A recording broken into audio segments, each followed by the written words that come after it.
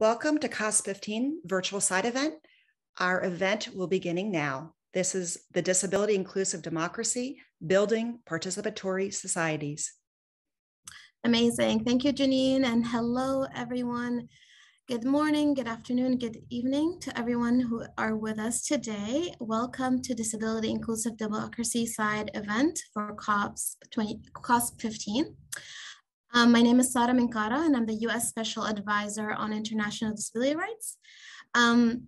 Before I get started, I just want to first give a shout out and a huge thanks to the amazing team from the Department of State, USAID, and also IFIS who are hosting this event, who put together the logistics and the content and everything for this event. So thank you so much for everyone who are with us. Thanks to the amazing speakers who we will hear from shortly, who are participating from across different parts of the world. And thanks for all of you who are tuning in and really participating with us. Before we dive in, one of the things I always ask of all of us here is, let's bring our true authentic self to this conversation. Let's have an amazing dialogue around disability inclusive democracy. I'm gonna make it as interactive as possible. We would love to hear from you. We would love to learn from you, and we would love to really take this conversation forward. So, as I mentioned, this session is around disability inclusive democracy. We all know that to really achieve full prosperity, peace, and security on a global level, and national level, and regional level, we need to be including everyone. We need to be moving forward on a path of democracy. And when we're saying everyone, that also includes persons with disabilities. How do we ensure persons with disabilities are able to access voting rights, are able to run for political office, are able to be part of the policy development and framework? How do we make sure that we're looking at disability inclusive democracy, not just from a rights-based lens, it's the right thing to do? How do we make sure that we really truly believe that when we include persons with disability into our democratic process, everyone benefit, society benefit, there's value to it, it's not just the right thing to do? How do we make sure when we're talking about disability inclusive democracy, there's a phrase in the disability world that goes, nothing about us without us. How do we make sure we take it a step further and we say nothing without us? We need to be part of all conversations within our democratic process, even beyond just the disability lens, because we have value to bring across the board. How do we make sure when we're looking at disability inclusive democracy, we're not just looking at it from a technical lens, right? Let's make sure there's certain policies and laws and regulations in, but we're looking at it from an adaptive lens.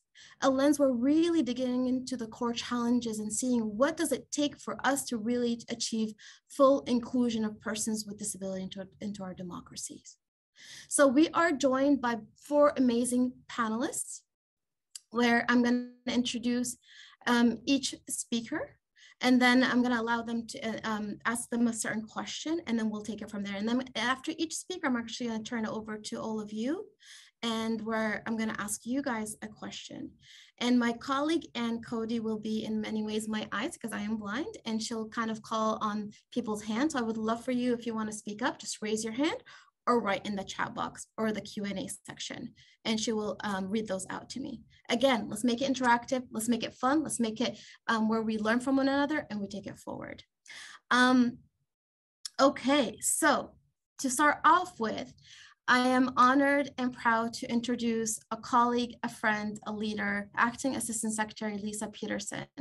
Lisa has served in the U.S. Government Foreign Service officer for over 30 years, has served as an ambassador for Kingdom of Eswatini, has also served in a lot of different leadership roles, including leading the Democracy and Human Rights Labor Bureau. She's also led the development of the Summit for Democracy. And I'm excited for Ambassador Peterson to tell us more about the Summit for Democracy, what action steps we are taking forward, what are learning moments, and what can we learn. Thank you so much, Ambassador Peterson, over to you. Thanks very much, Sara. And thank you so much for giving me the opportunity to join today's COSP side event to provide just a few remarks to this very impressive panel of experts gathered to brief us. I want to welcome the members of our distinguished panels, Senator Liazat Kaltayeva from Kazakhstan, Liselot Correa, head of the Gender and Non-Discrimination Unit of the National Electoral Institute in Mexico, and Mushaig Hovsepian, president of the Disability Rights Agenda NGO in Armenia. I think this event really underscores a pressing priority, the need for inclusive, accessible democracies that enable each person to fully participate. As Sara mentioned, in December of 2021, President Biden convened a broad and diverse group of world leaders from government, civil society, and the private sector at a virtual summit for democracy. The summit focused on three themes: strengthening democracy and countering authoritarianism, fighting corruption, and promoting respect for human rights. As part of that event, the United States, Norway, and the UK co-hosted a side event on disability inclusive democracy under the summit's Promoting Respect for Human Rights theme. Three key themes arose from that event. The first was intersectionality, both in building coalitions among other groups of marginalized populations to fight for greater access for all, and looking within the disability rights community to ensure that individuals who are further marginalized because of additional identities beyond disability are welcomed and respected. The second was better education for the elections community to ensure that persons with disabilities can participate in this part of the democratic process. And the third was the role that a lack of resources and representation play in continuing the marginalization of persons with disabilities from political processes and civic life. Strong, inclusive laws developed in consultation with advocates experiencing a range of disabilities are necessary, but not sufficient. The laws need accountability measures. The public needs to understand the laws, and government and non-governmental groups need to monitor compliance. Panelists at this meeting referenced either being discouraged from pursuing political ambitions due to their disability, or having political opponents use stigma and stereotypes against them in campaigns. Others noted that discriminatory laws remain on the books in too many countries, preventing otherwise eligible voters from accessing the ballot. The absence of accessible infrastructure, communications, and voting procedures is yet one more barrier to full inclusion. The erroneous assumption that accessible technology is too expensive or complicated prevents many governments from taking necessary steps to correct these problems. But there's good work happening around the world, and we heard several examples. A couple of these were in Pakistan. Women with disabilities restricted to their homes due to COVID-19 took to the internet for advocacy training and developing local action plans. Persons with disabilities were invited to test accessibility features of the elections process and identify barriers that could be removed in advance of election day. We also heard about Mexico's elections management body, which recruited more than 1,500 persons with disabilities for polling station officer positions and created training materials for all election officials on how to ensure quality service for voters with disabilities. So I'd like to draw on those good examples and end my remarks on a hopeful note, building on what we think is really positive momentum. During this year of action, the United States is gathering information through events such as this one to develop a disability inclusive democracy action plan. This will lay out best practices and recommendations to make participation in democracy inclusive and accessible. At its root, political action is simply communities using their rights of free speech and assembly to demand action from their government leaders and include their knowledge and experience in policy decisions. Governance and disability rights are strengthened by the actions of leaders like you who uphold the motto, "Nothing about us without us." We value your insights and your commitment to democracy. And I want to thank you very much for your participation and your contributions to this important effort. Thank you. Amazing. Thank you so much, Ambassador Peterson. And this is a good segue to Lisolet Coroya. As Lisa mentioned, the Mexican Election Commission has done amazing work towards electoral processes that are more inclusive and accessible for persons with disabilities. But before, Lisolet, I ask my question, if you can just introduce yourself and your work to our community here, it would be lovely. Thank you.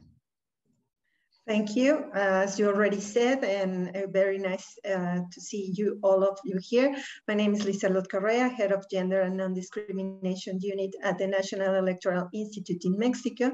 And I'm very grateful for the opportunity to share with you the Mexican state experiences on the inclusion of persons with disabilities in the democratic process and the challenges that we are still pending on.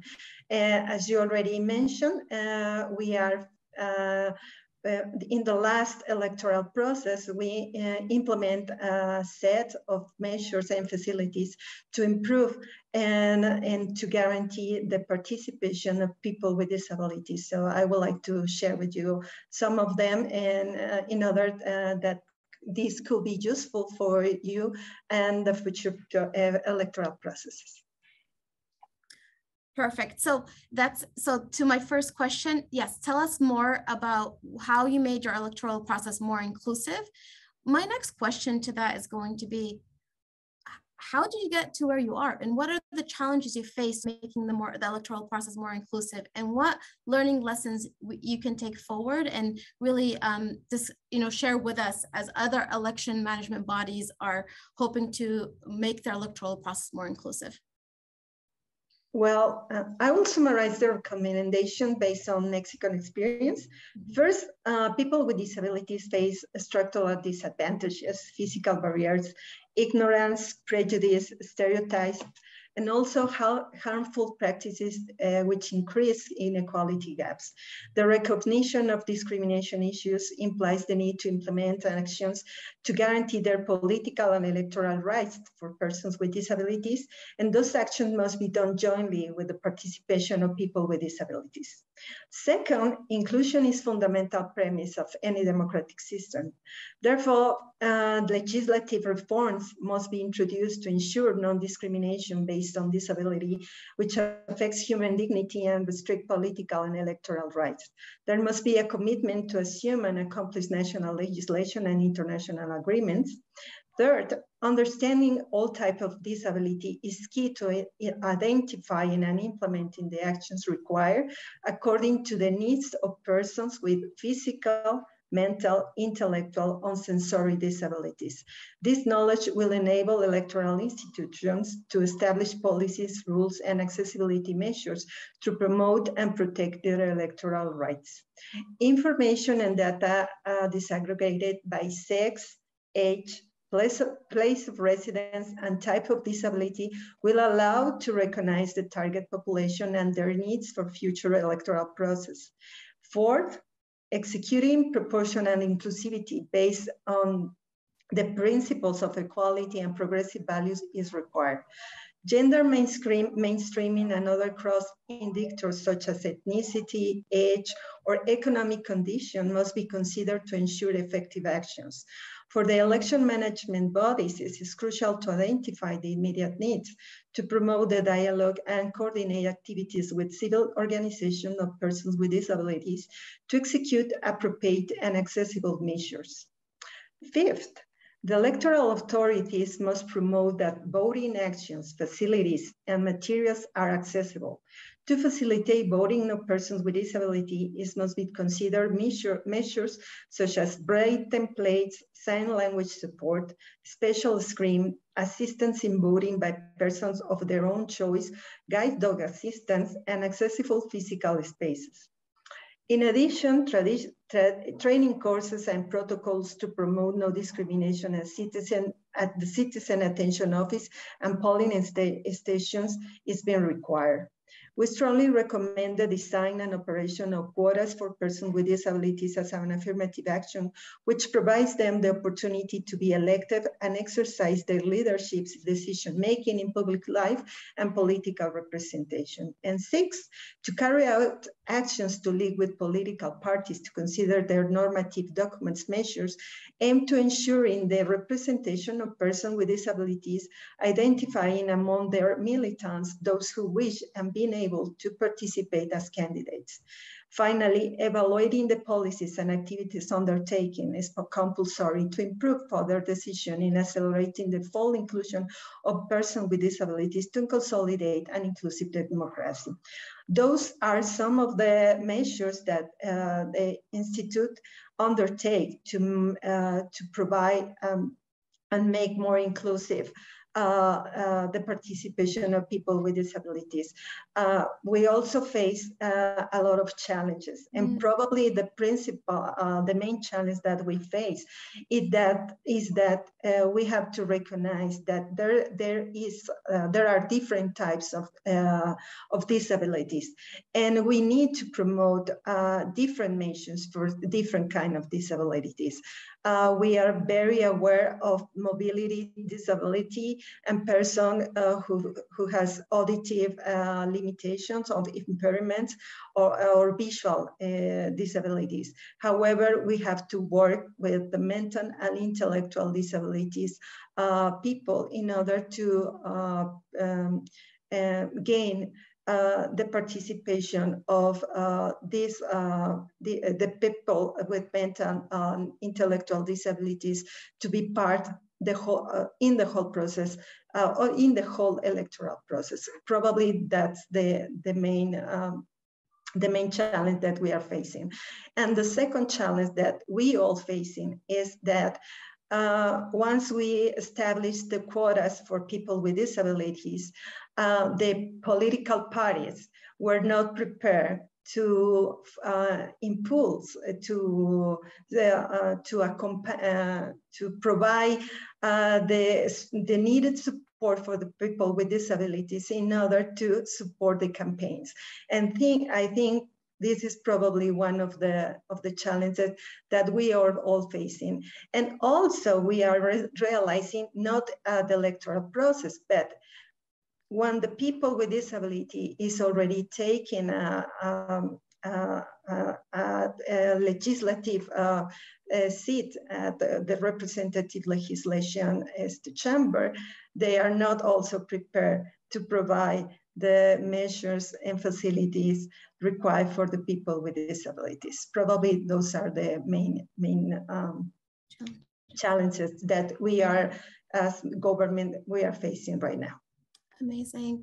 Lisa, thank you so much. And these amazing steps that you guys have taken have been recognized by the International Ward Zero Project. And there's a lot that we can learn from these steps. And these challenges that you've mentioned are probably challenges that we can all relate to.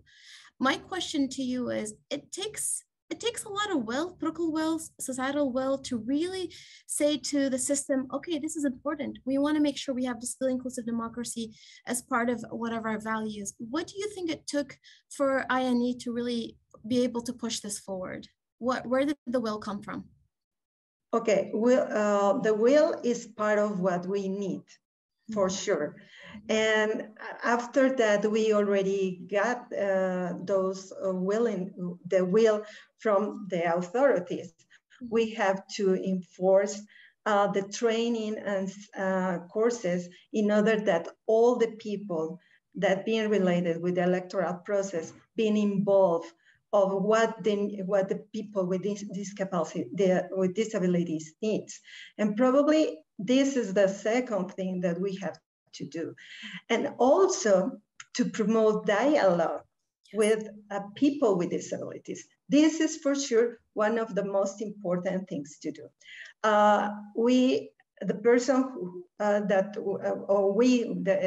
When we don't have any disabilities, we cannot recognize what is needed. So dialogue, analysis, reflection, and compromise and commitment and commitment with those organizations have to be crucial.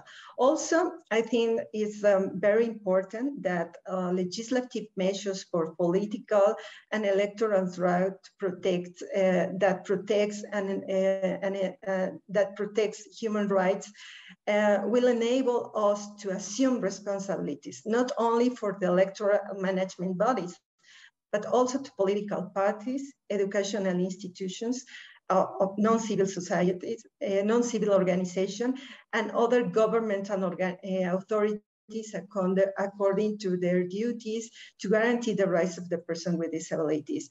And we have to mention that, as already said, it's fair to recognize that electoral institutions face limitations such as budget availability to improve decision-making on the accessible needs of persons with physical, mental, and sensory and intellectual impairments.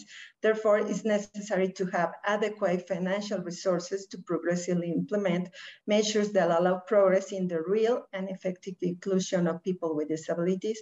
And finally, during the electoral process, as already said, affirmative action must be implemented. And the political parties have an enormous responsibility to consider their militants, persons with disabilities, and implement all kinds of facilities to support their electoral campaigns and public life participation. So, Liesl, I'm going to turn it over to the community here. And I want to, for everyone in this, with us, joining us here today, any reaction to what Liesl mentioned? Any thoughts on best practices that you've seen in different parts of the world? Any comments also on challenges that you've seen? Would love to hear from you. And this is where, and if you can see if there's any hands raised or anything in the chat box, that would be great. And then we'll take it from here. Okay, I'm with you. Okay. Let's see. Here is one comment from the chat box. I think citizens with disabilities are not well educated enough about their rights and how to vote. Education for people with disabilities and their rights is really important, definitely. See if anyone has their hand up. Would love to hear from people if you've seen other best practices, other steps that we can learn on really making our electoral process more inclusive.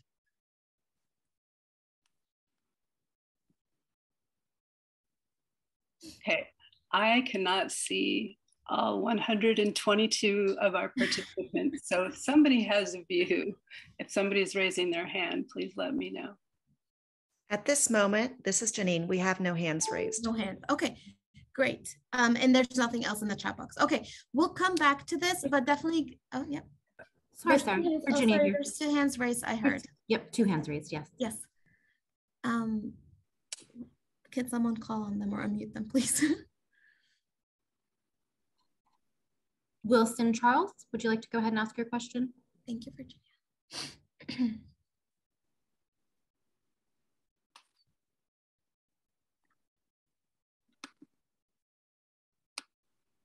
I think he needs to be unmuted. Okay, can anyone hear me? Yes, beautiful. Okay. Yes, go for it. No, okay. no. So somebody mentioned education, and I feel like this is one of the issues that people face around the world with respect to advocacy, or even when involved in politics. Actually, during your expose, I can remember one person talked specifically about how people with disabilities can be marginalized even when they are trying to run for office. And this is something that I've experienced. This is something that I've been experiencing in the first place, because I was a district chair, and it was really, really, really tough even to try to recruit people with disabilities, because they don't believe in them and they think they can't do anything. And partly, I don't think it's because the people with disabilities don't have the education. Is how we educate how do we educate the public to help them understand that a person with a disability, the person may have an issue physically, but if the person is capable mentally or intellectually, they are capable of doing anything. That's one approach. The second approach, and I would like you to talk about that in terms of challenges. I also was doing a fellowship in Uganda, where I was working with Disabled Persons Union in Northern Uganda. And one of the issues that they have is they do have the education and they do have the will, but they don't have the power and sometimes the economic power to continue the advocacy. For instance, if something was going on in Kampala, they do have to have a way to finance those people who are willing to go to Kampala to actually fight for their rights and fight for themselves. And as a result of that, there's a constitutional amendment since 1995 in Uganda that provide a quota for people with disabilities so that they can also be part of the government. Until now, that cannot be fully respected because there's nobody to advocate. And not that because they didn't have the education, they just don't have the economic opportunities to do those things. So I would like you to address those challenges and see if we are trying to promote democracy for all, how can we pretty much address these issues so that those citizens who are part of a marginalized community can be empowered. Definitely. First of all, by the way, what's your name? Remind me of your first name. I am Wilson. Wilson, awesome. Thank you so much, Wilson. My pleasure. Your comments are very powerful, and it's true. And it's really important for us to really see all the different variables that lead to why persons with disabilities are marginalized from our democratic process, right? As mentioned, it's not just that it could be education, but it could also not just be education. It could be will. It could be also the narrative in society. It could be because persons with disabilities are facing many layers of barrier to accessing the system they're in. They're not going to have the economic resources to actually run for office. There's so many layers to this. And I think it's important for us when we're diagnosing and really understanding different challenges, we're able to really understand what are the different variables and how can we address these challenges, and having these open and honest dialogues are helpful towards moving towards that. So thank you so much, Wilson. I really appreciate it. There was and this is going to be a good segue when we get to the next panelist. We're going to talk about running for office and challenges on that front. So I would love to kind of dig more into that as well. But before we do that, the other hand that was raised, if we can call on that person, that would be lovely. Sure. And there are 2 questions in the Q&A as well. Beautiful. So Vincent Bohuo, the floor is yours. Hello, my dear colleagues. Hello. Do you hear me? Yes. Yes, we do. Okay, I'm Vincent Bohuo from Côte d'Ivoire. I'm a member of the Confederation of Persons with Disabilities in Côte d'Ivoire. Okay. Nice. And I totally agree with what you said, because also in Côte d'Ivoire, persons with disabilities are facing a lot of challenges to participate in the decision-making process. But now we are tackling the issue with the support of AU, European Union, and CBM. Okay, they are financing a project that is called Project to increase the participation of persons with disabilities in the decision-making process. Okay, and this issue, we have noticed in that project that we are facing a lot of barriers. Even our electoral code was not disability compliant, and we have to meet the commission for electoral commission to try to see how we can reform that code. And since 2 years that now we have started, the project is just few months ago that we have been able to have a workshop with the commission just to try to see how we can arrange that code. So there are a lot of barriers, even in the law. There are barriers. There are behavioral barriers in our society because people think that persons with disability cannot participate. They don't have the right to participate. They cannot be associated. And even in the ground, I can say the buildings are not accessible for persons with disabilities. So our report are trying to mention all those barriers and try to propose solutions to tackle those barriers. So we are still going on with the project, and we hope that maybe next year or maybe in the next elections, we are going to see good improvement of the participation of persons with disabilities. So I wanted to share you this experience. We are trying. Okay. Amazing. Can you just remind me of your name and what organization you're part of? Vincent Bohuo. Vincent Bohuo from Côte d'Ivoire, from the Confederation of Persons with Disabilities of Côte d'Ivoire. Is the biggest organization that is gathering all the types of disabilities in the country. So we are the Confederation. Okay, so we are trying with the support of AU and CBM. But we hope that maybe lot of partners like USAID can support us to continue that fight for the participation of persons with disabilities. Amazing. Awesome. Yeah. Thank you so much. Okay, lots to learn from there. We're gonna move on. Really great comments.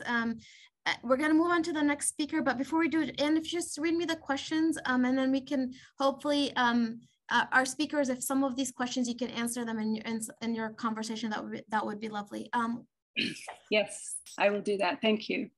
The first question is from Shinyere Onuoha, and she or he would like to know if there is an international law or treaty that concerns persons with disabilities in governance.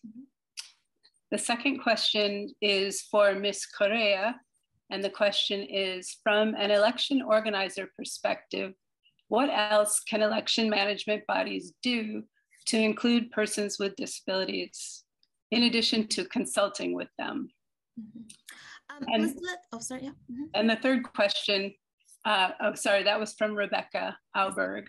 The third question is from George Katumba.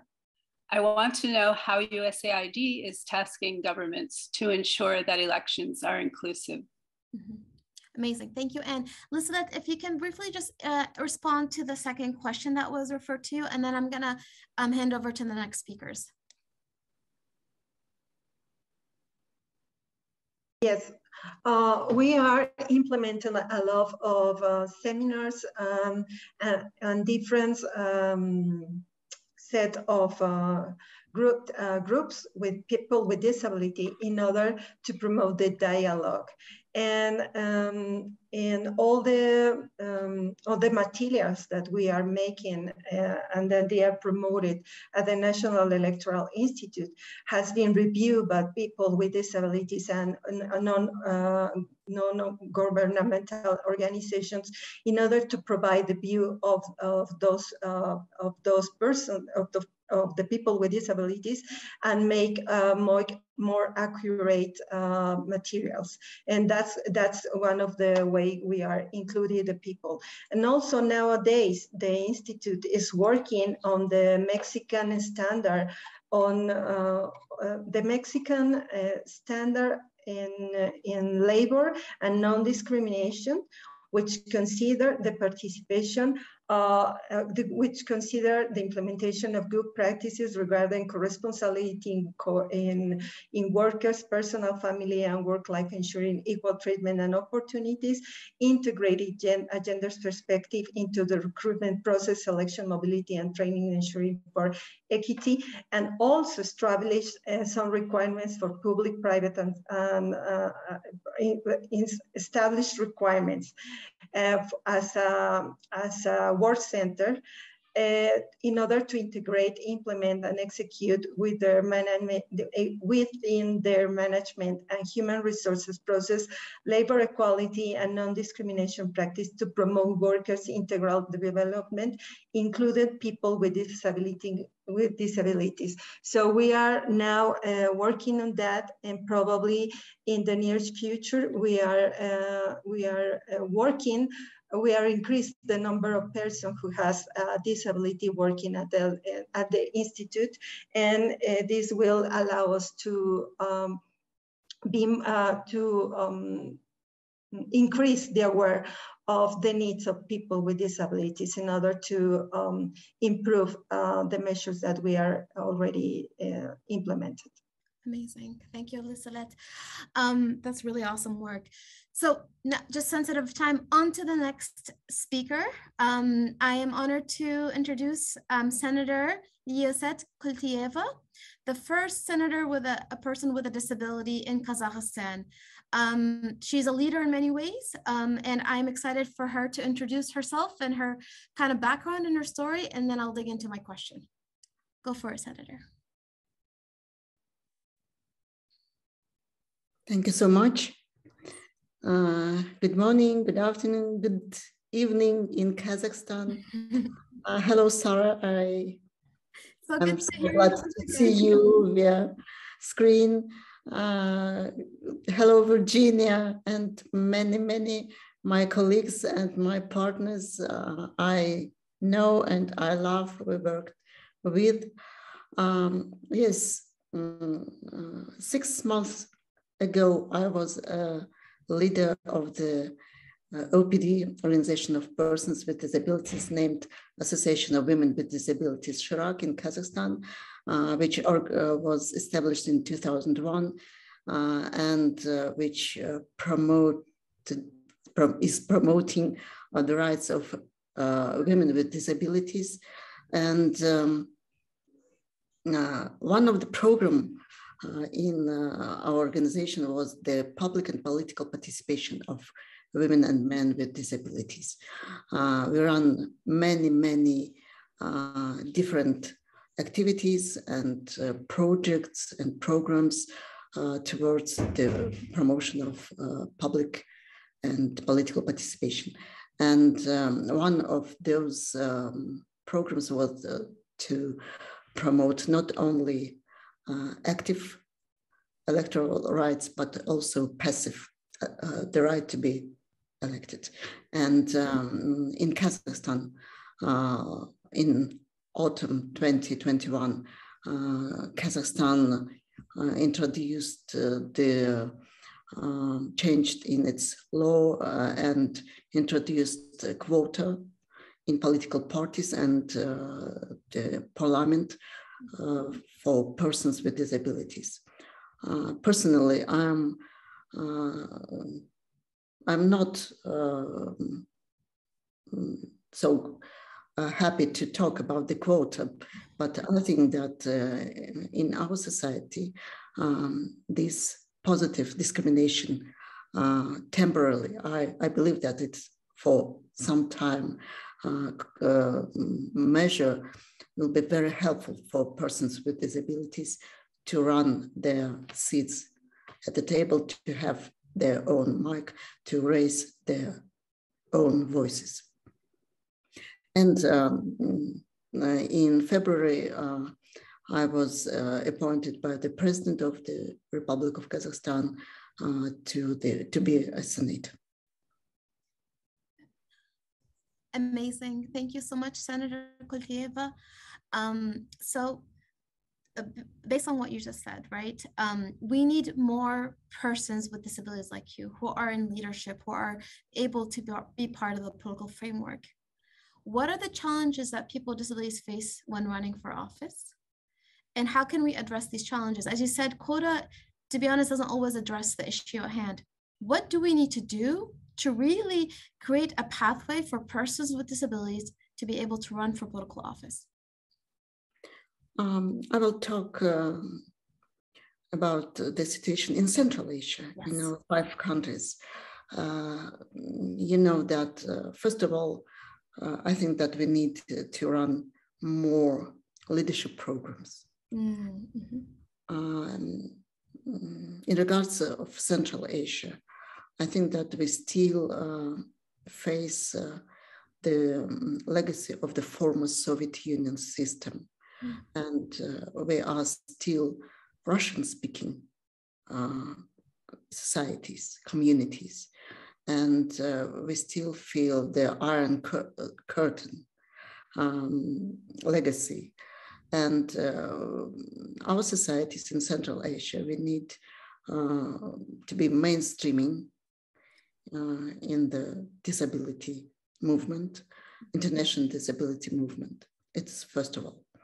The second one, I would like to say that if in Kazakhstan, for example, we worked many years to ensure that the voting system, the polling stations, the election processes are accessible for persons with disabilities.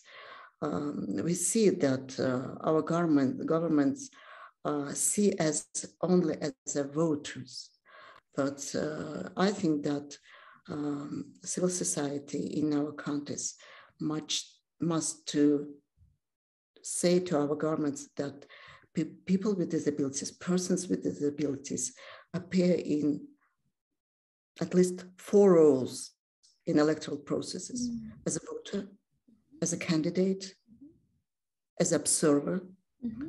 and as a member of the election commissions. Mm-hmm. And we have to ensure that persons with disabilities can exercise their rights and feel free to act as an observer, for example, or a member of the commission.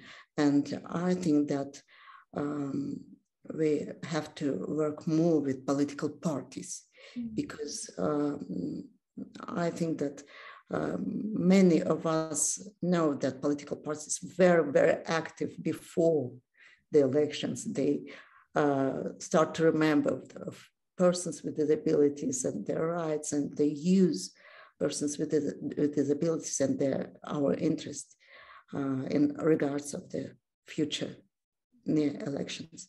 But we have to work more with political parties so they realize the potential of the persons with disabilities as voters and as leaders in these parties. Mm-hmm, definitely. To our community, I would love for you to think about any questions for Senator Kotieva on what she said. I mean, it's really important what she mentioned regarding how do we really make sure that there's, you know, persons with disabilities across these four elements, whether it's voting rights, being a candidate, observer, election commission. How do we make sure persons with disability are part of all these different elements and also are seen through a value-based lens in all of these elements? Questions for the senator, also from your own experience, what have you seen? What are the challenges you've seen? And also, what are innovative experiences or stories you've also seen, some positive ones that you've seen as well? You know, Sara, when I was young, I met a senator.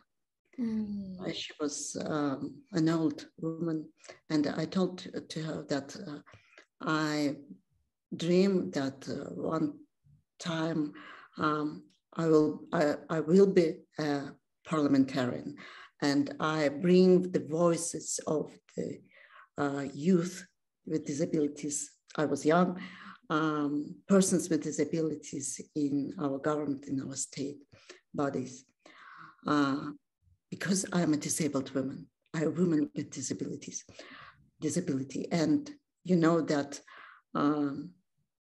that senator, she told me, Lazat, you must to keep in mind that you have to be elected not because you have a disability.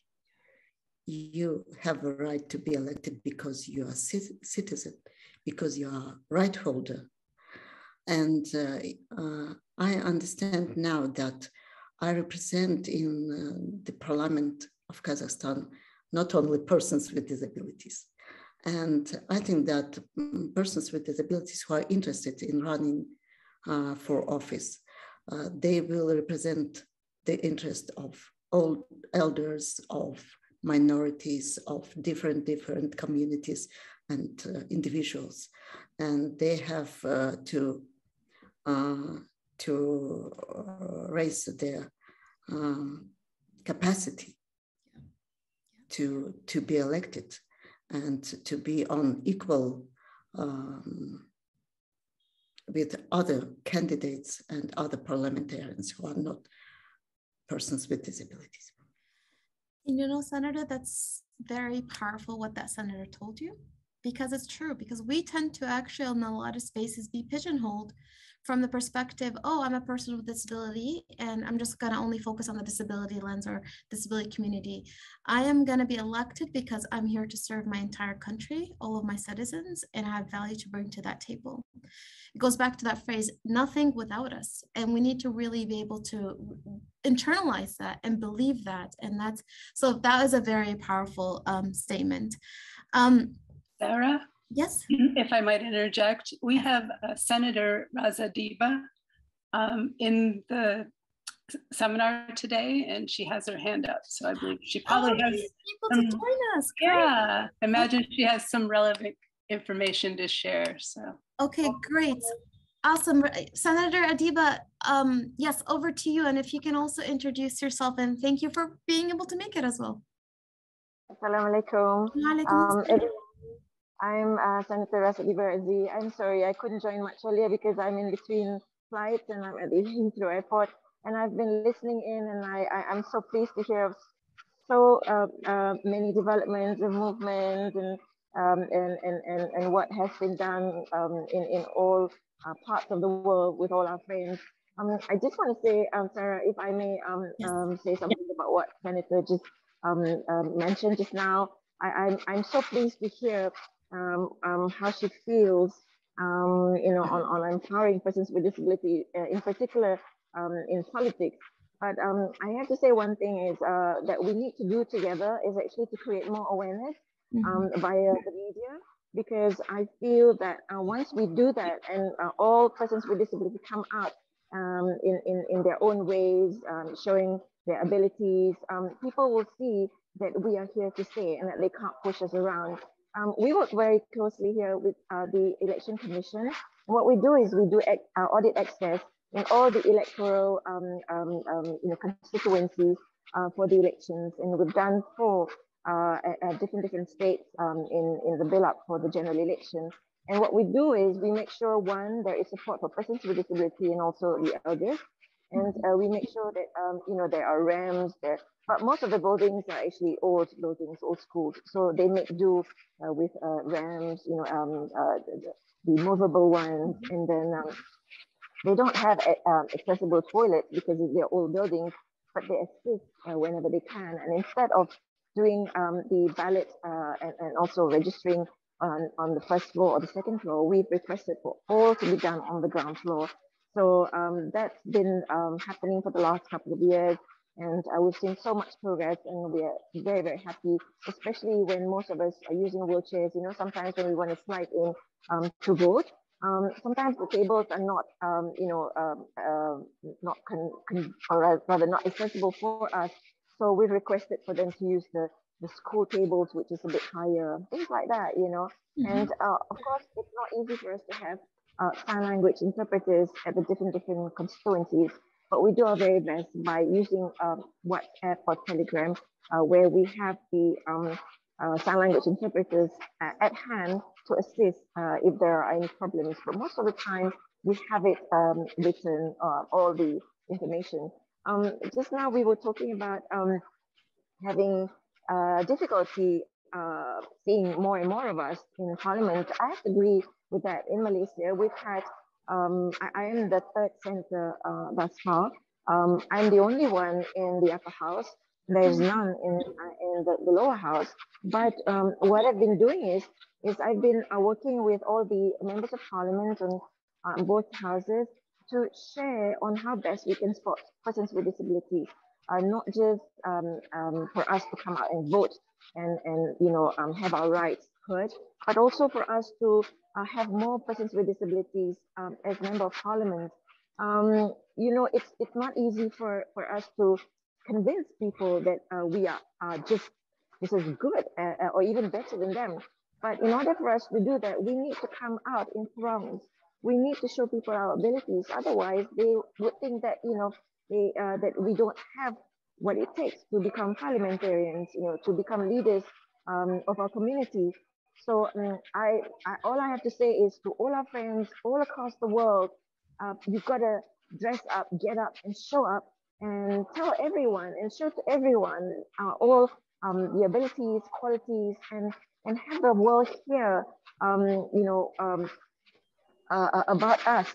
And the most important thing is, like I said, is to create awareness via the media. The media needs to know about us. The media needs to know about how to create awareness and how important it is for us to have our voice in Parliament, because this, as you mentioned, Sarah, nothing about us without us. It's very frustrating first, sometimes frustrating as a woman in Parliament, second, as a person with disability. But as I went along, in Parliament, and I mingled around, actually, they don't have anything bad to say about us, but they just feel that, we're not showing up. So that's why they feel that we're not interested. That's all. Thank you so much. Senator Adiba, thank you so much. And to your point on media, and I mean, it's a really important point, and this is something that even in the State Department, one of our priorities is focusing on narrative change. You know, we need to disrupt the narrative surrounding disability, because ultimately the narrative is what's leading to this marginalization, including in this democratic process. And ultimately, we really need to engage media and engage in the right way, because if we think about it, the way media really presents persons with disabilities right now is very much either from the charity pity lens, or as we call it on the other side, the inspiration porn lens. Disability is not yet, you know, normalized in a way that we are people with value, and we need to be seen through that lens. So engaging media is really important. And then to your other point, you know, I think something that we individually can do, I'm not talking about from a systemic level, organization level, but even from an individual community level. You know, I always say that if my entire life I've always heard you can't, you're not able to, you're nothing, you're less than, I'll believe that. I'll internalize that. And if someone tells me, you know, Sara, you know, why haven't you accomplished anything so far? Again, if I've internalized the ableism, I'm not going to be able to believe in my value. And this is why it's so important for each of us to really look at the next person sitting next to us and say, I see you, I hear you, and you bring value. And then we need to do that to everyone that we come across. And that's part of changing narrative as well. So thank you, Senator Adiba. And thank you, Senator Koteva. Like, seriously, what you've shared is really powerful. I want to open it up just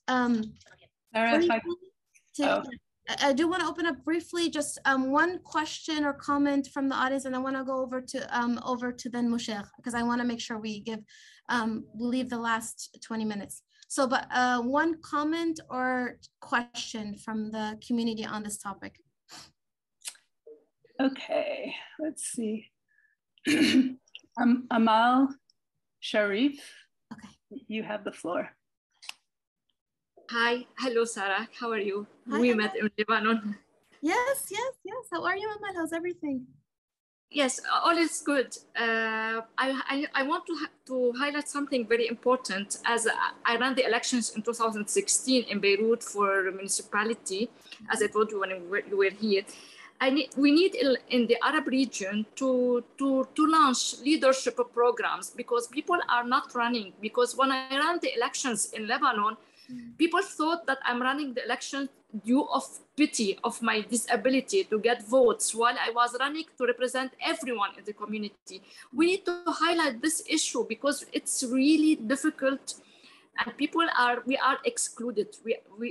They don't see us as candidates, and even if the last elections, the infrastructure in Lebanon, it wasn't accessible to vote freely.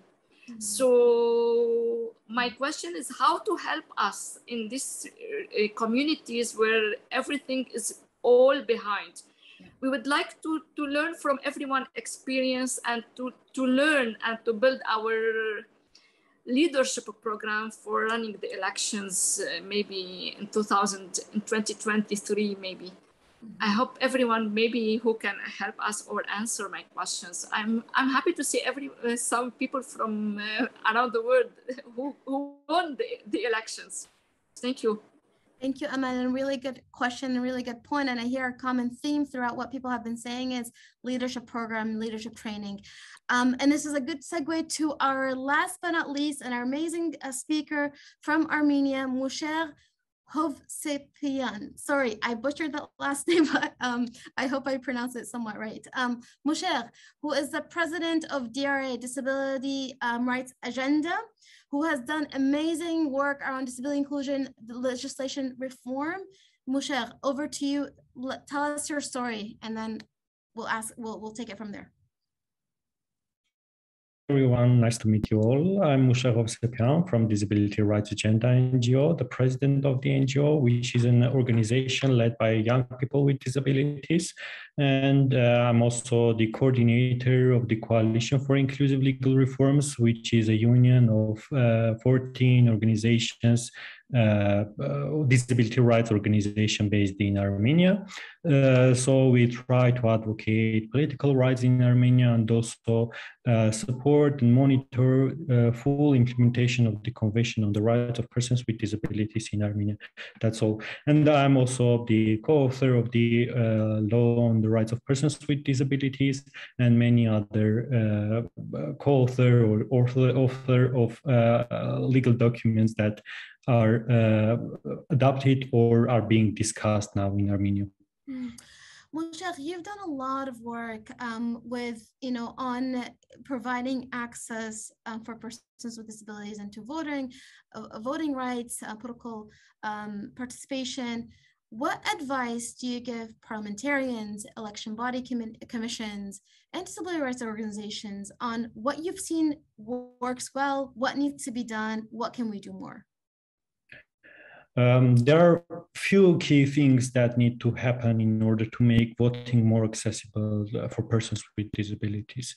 First, election management bodies need to be aware of the barriers that persons with disabilities face when trying to vote and work to remove them. This includes ensuring that polling stations are accessible, that voting materials are accessible, and that persons with disabilities are able to cast their votes in private. Second, parliaments need to pass laws that require polling places and voting materials to be accessible, and also laws that protect the right of persons with disabilities to vote by secret ballot. And it's important to recognize the legal capacity of all persons with disabilities, including those with psychosocial disabilities. As you may know, in our country also, persons who are declared as legally incapable are not, don't have the right to vote or to run for office. So it's important to recognize the legal capacity of all persons with disabilities. I'm highlighting this for every government. Finally, disability rights leaders need to be empowered to advocate to these laws and work with election management bodies to ensure that they are implemented effectively. And here we need formal cooperation between representative organizations of persons with disabilities and election management bodies. So these are the steps that I think that are important for election management bodies, parliaments, and disability rights leaders to work together to make voting more accessible for all persons with disabilities. Amazing. So I want to kind of bring what Michelle just mentioned and across what other panelists mentioned as well. I want to kind of wrap everything up into kind of what can we do more. There's a lot of best practices that we've seen and shared right now here, but there's also a lot of challenges. There's been efforts, but there's more that we can do. And to really move forward on disability inclusive democracy, it's adaptive work. It's hard work. It's not easy. And if it was easy, it would have been done. And I will say that to do adaptive work, you need to have 3 elements. One, we need to be having difficult conversation, addressing certain elephants in the room. We need to then also be able to create shared responsibility. So it doesn't just fall on the shoulders of persons with disabilities. And then we need to take it forward and build capacity of one another so we can actually do the work that we need to do. So my first question to the panelists, and then I want to open up to the community, what are the difficult conversations we need to be having? Thoughts? May I? Yes, of course. Yes, go for it. I guess we need to remove barriers that prevent people with disabilities from engaging in political life, including address stigma against persons with disabilities, because we have a stigma against persons with psychosocial disabilities, especially persons with intellectual disabilities and women with disabilities. And these groups need to be empowered. And this is difficult topics in developing countries to discuss. And that's why we need the leadership of persons with disabilities, and nothing without us about us motto that will lead the movement of changing our systems to make it more inclusive, to make it more democratic way, because it cannot be democratic. We cannot call some governments democratic if they are not accessible and inclusive to persons with disabilities. And democratic means inclusive and including persons with disabilities and other minority groups. And it's very important also to ensure that people with disabilities have an opportunity to become members of political parties, running for offices, and and eliminating all legal restrictions that we have, including the rights of persons with psychosocial disabilities. Why I'm highlighting this? Because in our country, it's very problematic because people with disabilities, those who have mental health conditions, they are segregated in special institutions mainly, and they have no right to vote. And when we discuss the topics of democracies, we need to highlight the importance of the protection of the rights of persons living in institutions. So the institutionalization and democratic movements are need to be done parallelly. Yeah, definitely. That's definitely. Other thoughts around what difficult conversations we need to be having from our speakers, and if we have raised hands, let's also call on them. Hi, Sara, it's Anne. There's a comment in the chat box, so I'll just read that. It's from Ula Ali. Yes. We need to make sure that people with disabilities in political settings are not an afterthought, but seen as valuable members of the conversation about our society. Definitely. Yeah. I also want to, this is a slight shift, but Patrick Falconer from Canada points out rightly that in Canada, 20% of eligible voters have one or more disabilities. Most elections are won by less than 20%. How can we best get parties and candidates to recognize and respond to the potential power of this voting bloc? Definitely. Thank you, Patrick, for that comment. And thank you, Ola, for that comment as well. So on this difficult conversation part, right, I think one of the things sometimes to what Moshe said, you know, the narrative, the stigma is really important to address, especially also with, you know, disabilities like psychosocial disabilities. We need to be having these difficult conversations, not with ourselves, but with the system at large. How do we really make sure we're pushing the conversation and we're disrupting the status quo when it comes to this to these challenges? Now, the next question is, how do we create shared responsibility? Who are the you know, variables and the sectors within the system that we're in that we need to make sure we're engaging? We talked about government, of course. We talked about disability organizations, but who else needs to be part of this conversation?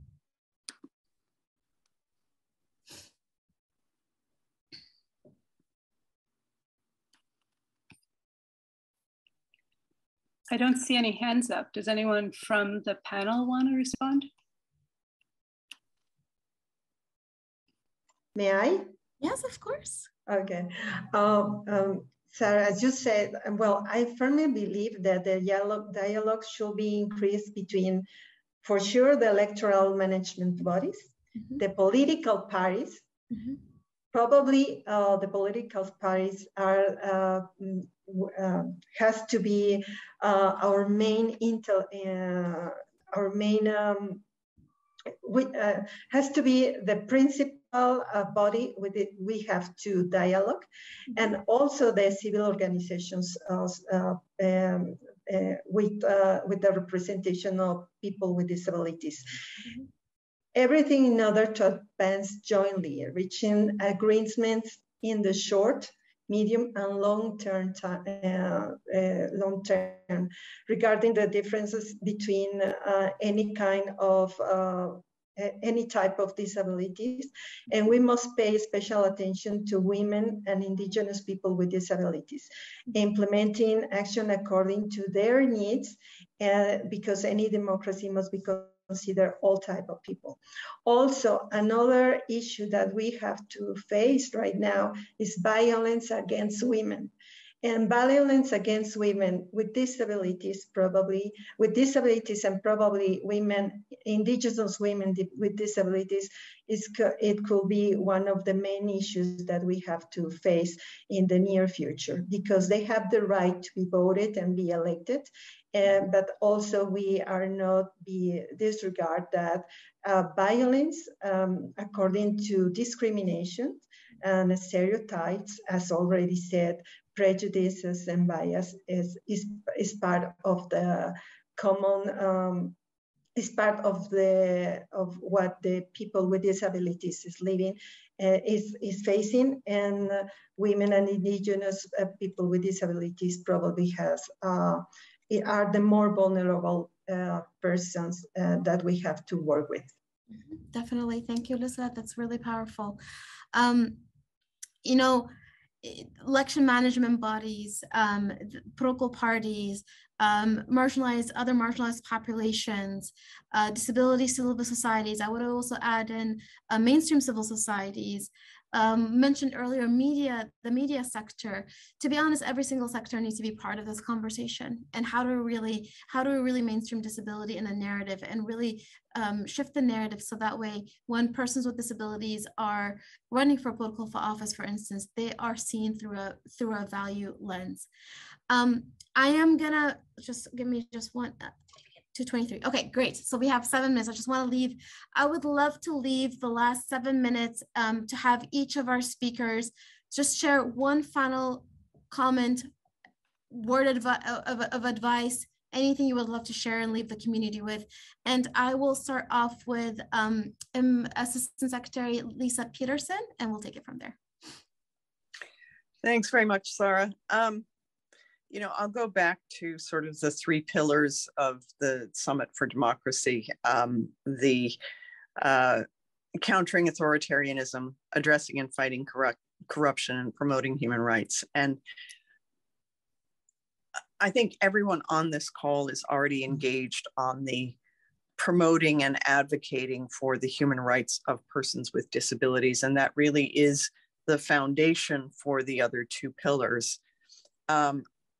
I think by leaning into the inclusive democracy piece and ensuring that voices of persons with disabilities are part of the processes for developing policies and laws, you're building the participatory governance that is key to countering authoritarianism.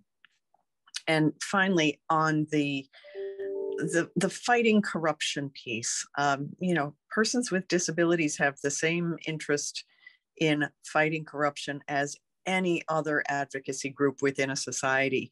Money that goes into individual pockets is money that is not there for the service of the people.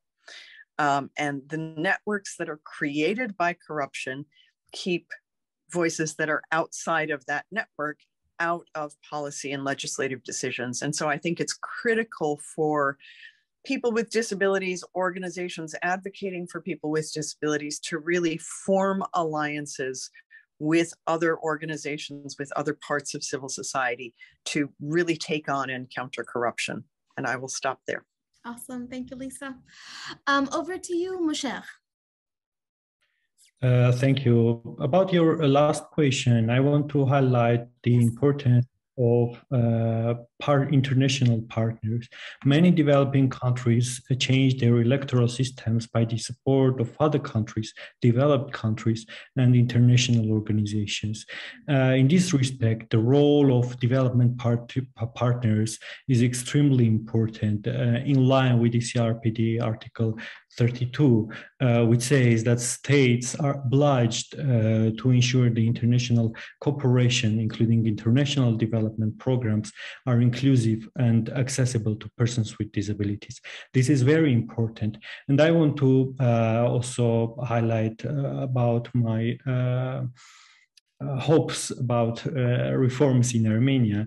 As Armenia has announced a new constitutional reform initiative, I hope that the Armenian Sign Language will be recognized as an official language, which will promote the rights of voters and politicians who are deaf or hearing impaired. And the next change I would like to see is the elimination of the restriction on the right to vote of the persons recognized as legally incapable from the Constitution. And I hope that the Republic of Armenia will ensure active and full-scale involvement and meaningful consultations with various organizations of persons with disabilities, first of all, and including but not limited to women, children with disabilities, refugees, persons living in rural areas, and persons in need of high levels of support. And I hope that our international partners will ensure that all international cooperation programs are in line with CRPD and are open to people with disabilities. Thank you. Thank you so much, Moshe. Thank you for your leadership. Over to you, Senator Klitieva. Your last words of advice. We lost the senator. I'm sorry. Oh, we lost her. Okay.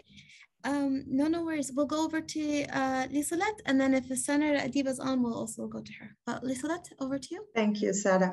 Well, we have the responsibility to implement solid actions, such as allocating financial resources. That's for sure.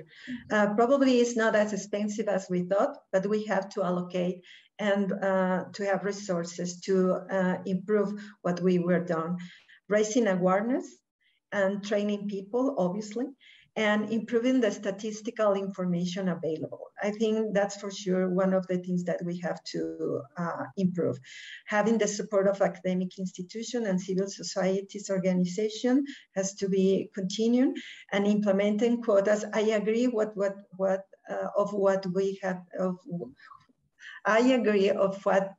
what been said about quotas. However, implementing quotas guarantee the participation of people with disabilities. And that's what we are looking for. And I consider that one of the groups of people that, with disabilities that we have to work with more is those who has intellectual and mental disabilities. And I think that's the last thing I would like to say, because we have to assure that to be a democratic system, we have to be sure that inclusiveness will be a fact. Thank you so much, Lisolette, and for all the amazing work. Senator Adiba, is she on? And is she able to give her last? She jumped off, Adiba? I believe she had to leave. She had to leave. Okay, she had to catch her legs. Amazing, and thank you. And well, everyone, thank you so much for your participation. Thanks to the amazing speakers for everything they shared. Lots to think about, lots that we've learned, and we want to continue the conversation forward. You know, the year of action, disability inclusive democracy, you know, how can we really be able to make commitments, share best practices, and learn, and really take this conversation forward? And as Ambassador Peterson mentioned, you know, we're focusing a lot on promoting human rights, which is really important. How do we also address the other issues when we're talking about our democracy? How do we make sure people with disabilities are seen through a value-based lens? How do we make sure we're not looking at the issue of inclusion just from a technical lens? And how do we keep this dialogue moving forward? So thank you all for your participation, and yeah, let's stay in touch. Thanks, everyone. Thank you. Bye. Thanks. Bye.